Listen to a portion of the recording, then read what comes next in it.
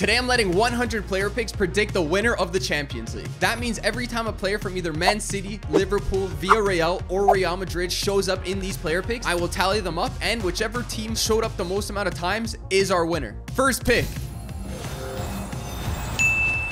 All right, so we have a Villarreal player. I'm not actually going to take Coquelin. He's the worst rated in here. I'm going to take Zapata. Next one. Can we get a FUT captain, maybe?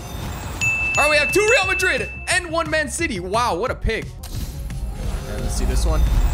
We got a walkout. Oh my God, it was all walkouts. And it's because it's the one of 485 plus gold player pack that I opened. That was by accident.